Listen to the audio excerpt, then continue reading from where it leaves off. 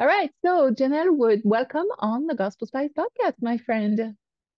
Stephanie, thank you for having me. All right. I was trying to remember where and how did we meet? And remind me, I forget. How did You that know, happen? I think that it was during COVID, I think, and you were Mm-hmm. posting some stuff in the Christian Podcasters Association. Does that ring a bell? Okay. And then Maybe. you were on some people's podcasts, I think Amber Cullum and Tim Winders. Does that sound?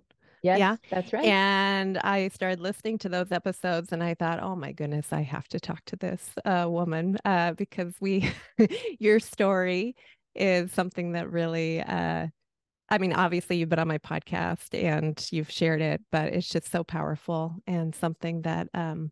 resonated with me. So I wanted to invite you on and then we kind of became friends. So Yeah, yeah. I couldn't quite wonderful. remember how we had met, but that makes sense.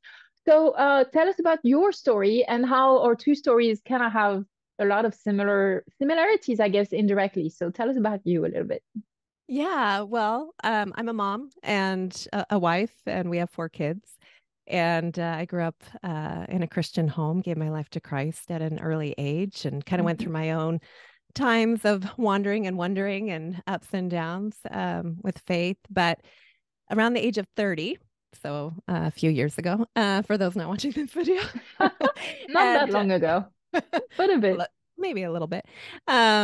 Anyway, I just really felt this nudge. I was doing some women's ministry and I was reading this book called Crazy Love by Francis Chan.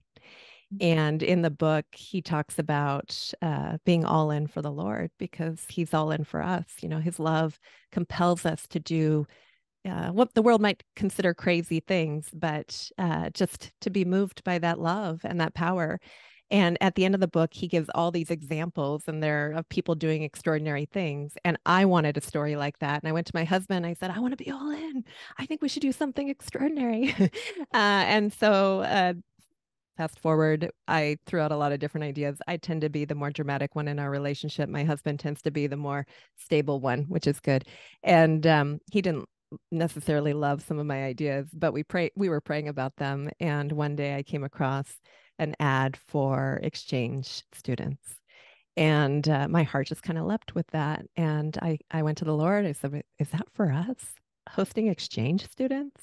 And to be honest, Stephanie, I was a little resistant to it because I thought, well, I had all these big ideas. And God, is this really the right idea? I don't know. And then again, another ad just popped up on my Facebook one day. And my husband and I prayed about it, felt that nudge from the Holy Spirit, reached out to a coordinator. We ended up hosting our first daughter from the Netherlands so we have four kids, and our youngest biological child was just barely a year old when we started hosting. And I think we're on to number five as far as exchange students goes. And then we have another one coming here in the summer. And I now am a coordinator as an exchange coordinator with a secular organization. So yeah, it became a ministry. And it's something, it is crazy.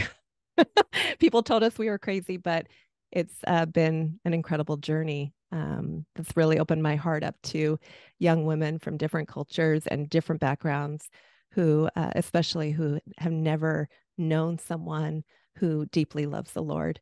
And so, yeah, it's become and God's done a lot of, oh, work on me in the process, which has been a good side product. So Mhm.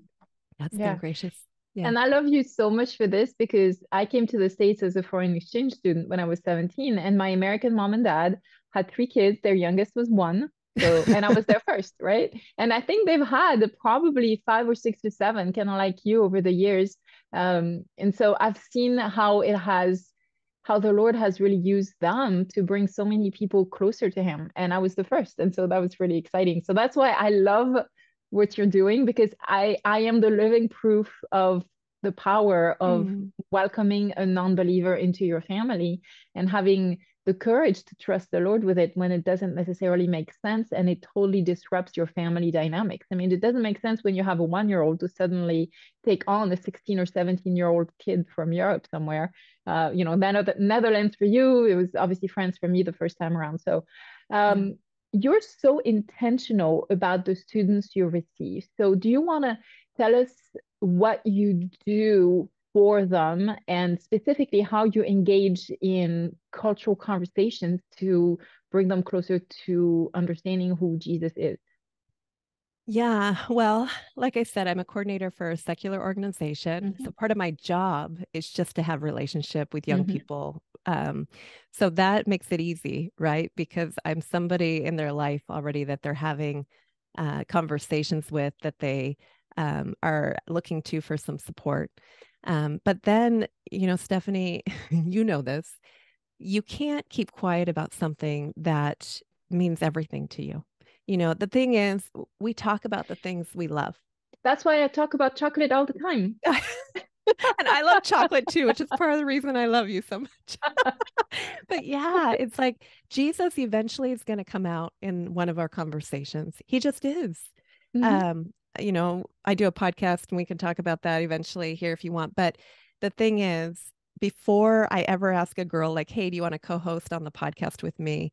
She already knows that there's something different about our family. She Mm-hmm. already knows that, I love Jesus, and maybe she's never necessarily met someone quite like our family before.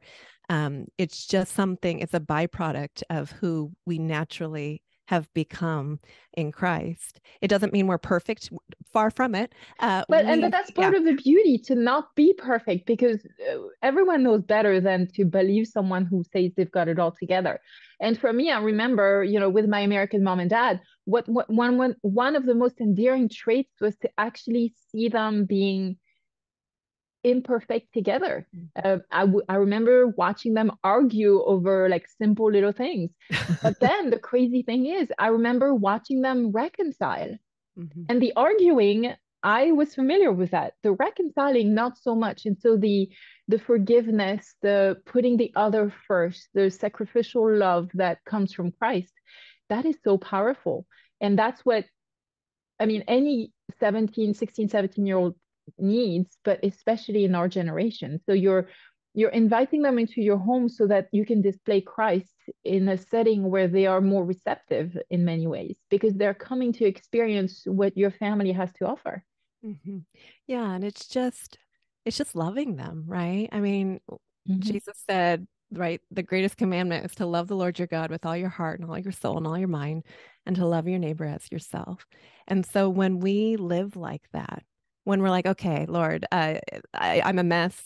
You know how I yelled at my husband this morning and how I got so frustrated with this little thing, but I'm going to come to you and I'm going to give you this little offering, this life, and I'm going to say, okay, God, I want it your way. Help me with my unbelief or help me with the things Mm-hmm. that I fall short on, but I want you in this.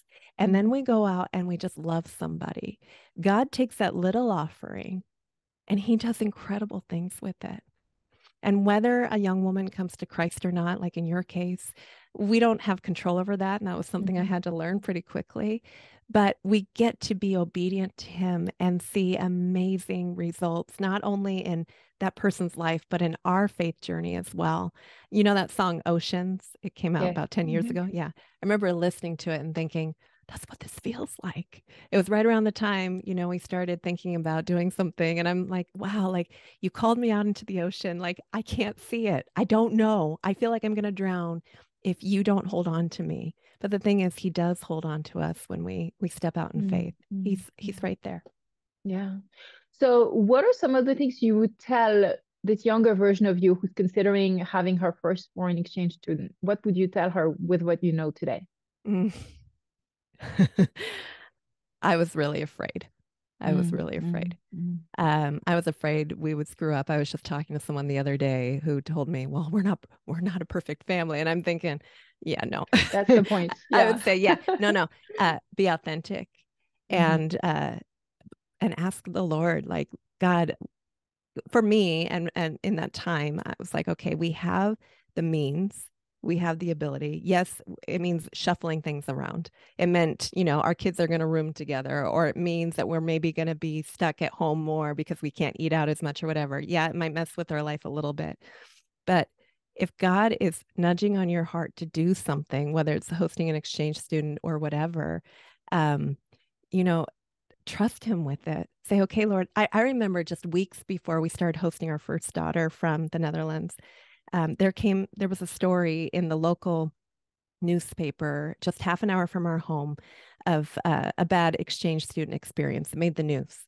And it could have ruined somebody's reputation. Like, it was just a really bad, messy situation. It turned out the allegations were untrue, but it was scary. And my friend and I, who's a strong believer, we were walking, and she's like, "Did you see this in the news? Your husband, who is our primary, breadwinner, I was at home with our kids. This could be a really scary Mm-hmm. situation for you." And I was terrified. But the thing is, when I read the Bible, like, it says over and over, don't be afraid, and to take those fears to the Lord. So I invited over all the, not all, but most of the godly women that I knew. I said, come on over. We're going to pray over her room. Let's just pray. But honestly, Stephanie, that prayer was a lot for me. It was Mm-hmm. prayer for me that God was in this. And even if, kind of like Shadrach, Meshach, and Abednego, our God can do it. But even if he doesn't, even if something goes totally south, he's going to use it for his glory, because we are taking what we have and we're just saying, Jesus, multiply it according to who you are, not according to our feeble efforts. The other day, I'll just share this. And, my daughter, she comes to me and she's got this drawing, and it's, she's 7. It's kind of a mess. I mean, it's sweet. And she's telling me all the things she loves about me. I mean, just beautiful. And I'm thinking, isn't it amazing? Like, my daughter, she puts all this effort into something beautiful. I don't need it. I don't need her to do that. I don't need her to write down all these things. It's beautiful. She's doing the work, but it's not like it's required of her. Do you know what I mean? And I think sometimes we think, oh, I've got to do this to show God that I'm doing. No, no, no, no, no. It's an overflow of the love that we already receive, that we get to give our offering. Yeah. And now, a brief message from Gospel Spice. At Gospel Spice, you often hear us say, pay, play, and pray Gospel Spice forward. Well, I'm here to tell you how to play Gospel Spice forward. You can share a podcast with your friends and loved ones. If you're listening to an episode and it really touches you and you think of a friend or a loved one, simply text them and share our episode with them and let them know, I was thinking of you and I heard this. I think it's going to bless you. It's just that simple. Now, another way to play it forward is to leave us a review wherever you're listening to the podcast. Help us with that algorithm thing so that others can find Gospel Spice. Thank you.